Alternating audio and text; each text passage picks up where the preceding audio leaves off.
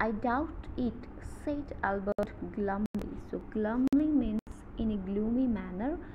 So Albert Einstein অকমান তেনেকুৱা দুখতে হওক বা তেনেকুৱা ধৰণতে হওক কৈছিলে যে মোৰ সন্দেহ আছে I don't think I'll ever pass the exams for the school diploma.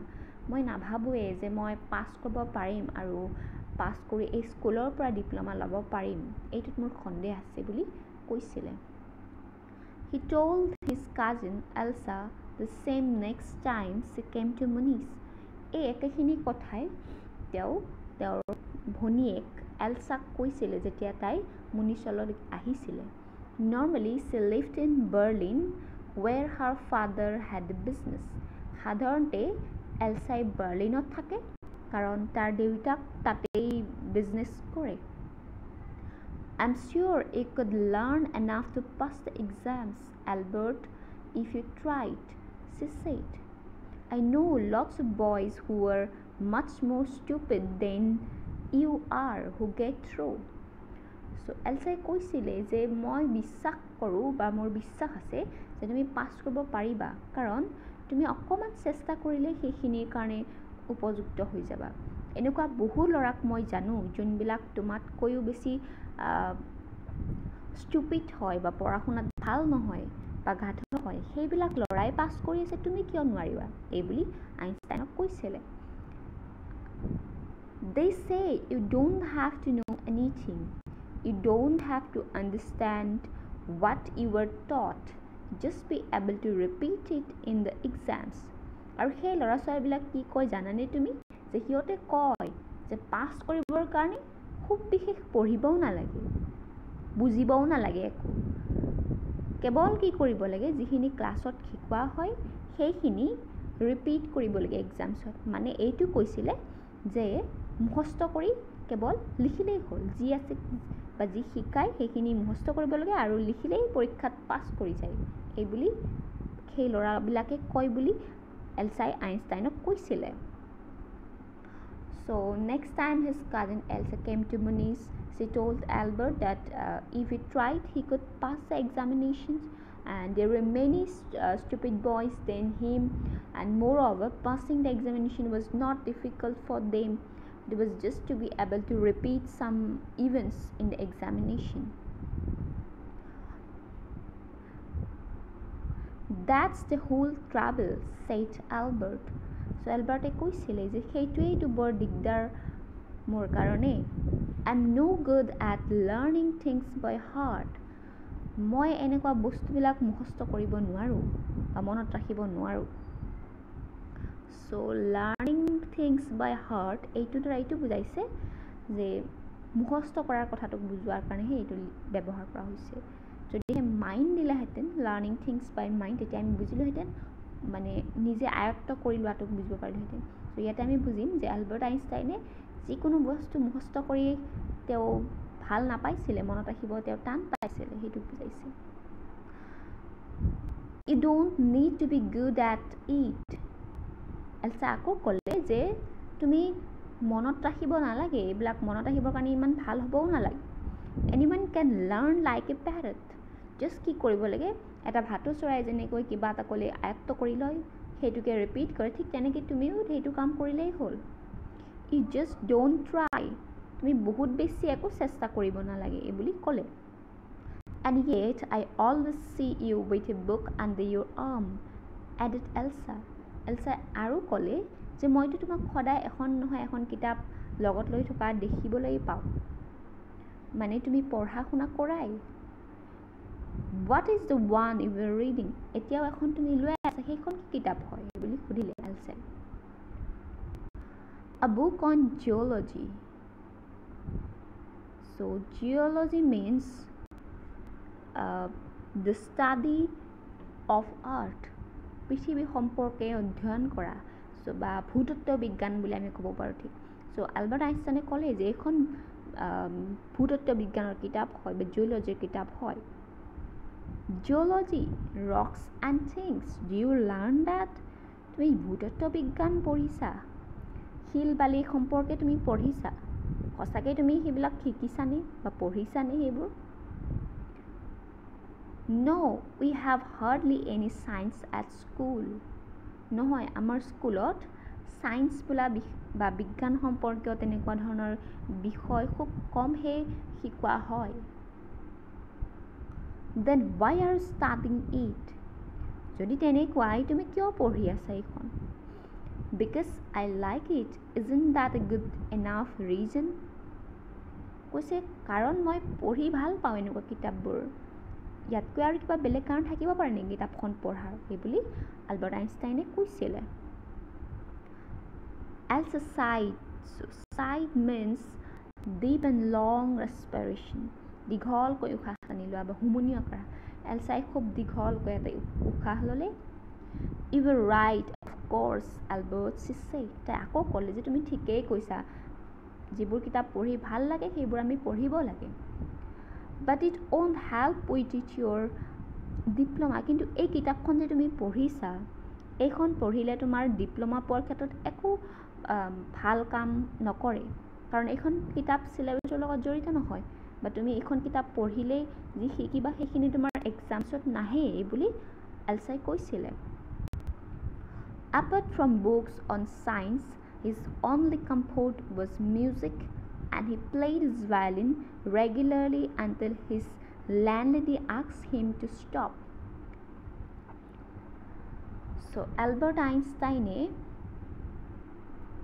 সায়েন্সৰ লগত জড়িত কিতাপ পঢ়াৰ উপৰিও আৰু এটা বস্তুৰ ওপৰত তেওঁৰ খুব ইণ্টাৰেষ্ট আছিল, সেইটো আছিল মিউজিক. আৰু সেইকাৰণে হয়তো সদায় তেওঁ ভায়লিন বজাই থাকিছিলে, যেতিয়ালৈকে তেওঁৰ মালিকনীগৰাকীয়ে বজাবলৈ বা বন্ধ কৰিবলৈ নকয় তেতিয়ালৈকে তেওঁ বজায়েই থাকিছিলে ভায়লিন. চ' আমি কি পালোঁ এইখিনিত? তাত এলছা আইনষ্টাইনক বুজাই আছিলে পঢ়া সম্পৰ্কত বা এক্সামছ কেনেকৈ পাছ কৰিবলৈ এই সম্পৰ্কত কৈ আছিলে. চ' তেতিয়া আইনষ্টাইনে আকৌ কৈছিলে যে হি told আলছা date he was not good at learning things by heart and he like music as it gave him comfort. He also' like geology. চ' আমি এইখিনি ইয়াতে পালোঁ. That welling gets on my nerves, she said. There's enough noise in this house with all the kids howling. So লেণ্ডলেডীগৰাকীয়ে যেতিয়া তেওঁ violin বজাই থাকে তেতিয়া আহি কৈছিল যে তুমি এইবিলাক ইমান বজাই থাকা, এইফালে মোৰ ল'ৰা ছোৱালীকেইটাৰে হাহাকাৰ শুনিম নে তোমাৰ এই ভায়লিনৰ মাত শুনিম, মোৰটোৱে কাম নকৰে, এনেকুৱা ধৰণৰ যেতিয়া কৈছিল তেতিয়া আইনষ্টাইনে বজাবলৈ বন্ধ কৰিছিলে ভায়লিনটো.